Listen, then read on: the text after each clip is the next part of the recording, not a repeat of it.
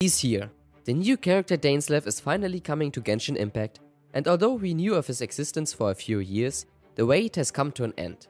Before we take a look at his materials and skills, I just want to mention that you have to complete the entire story of the game to be able to farm his materials. This is not okay. A new discussion topic has recently popped up on the internet. Is Genshin beginner friendly? And to answer the question, I suggest we take a look on how new players started their journey when the game came out. Several weeks prior to Genshin Impact's release, it had been advertised on YouTube and in advertisements throughout various cities. For its successful launch, all players received a few gifts to spend on the gacha to pick up a few of the present characters. All there was a region to explore, a story to unfold, and characters to build. And later, they added events in new areas in such a pace that everyone that started playing the game early and often is definitely on the end game side of the player base. So what about now? When you start playing Genshin again from the beginning, it is pretty much the same as back then, without as many primogems of course.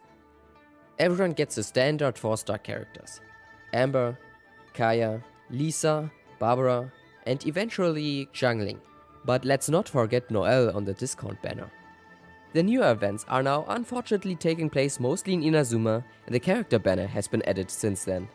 So when a new player picks up, let's say Ayato, he has to play through so much content to finally get his materials, which makes him pretty much useless for the time being. So what should the player do? Should he use his existing characters, taking his time, learning the mechanics of the game, exploring the map in his own pace? Or speed through the content and story to be finally able to build his Ayato? So here is a question. How long does it take to complete the current existing story and unlock all maps? Well, it obviously depends on the player. But for all the Inazuma Archon quests, you have to meet the requirement of Adventure rank 30. You can certainly reach the requirement in just one day, as YouTuber and streamer Sekapoko did, but the average player doesn't have as much time or energy to pull this off. So in my opinion, you might be able to unlock all the necessary things within 1 or 2 weeks, even half the time if you are speedrunning through the content. But is it worth doing all this for just one character? Doesn't the game get more difficult when the world level outpaces you? Doesn't it ruin your experience of the game? For most of the players, what makes this game amazing on its own is not just a specific 5-star character that they got early on in the game. It is the world of Teyvat and its stories that makes them want to continue to play the game, and of which even I have the most memories of, not my party I had at that time. And I think this fact isn't going to change much for new players. Yes, it is unfortunate if you get the latest characters, but the game's difficulty is so easy, you can use any character you want to play the game.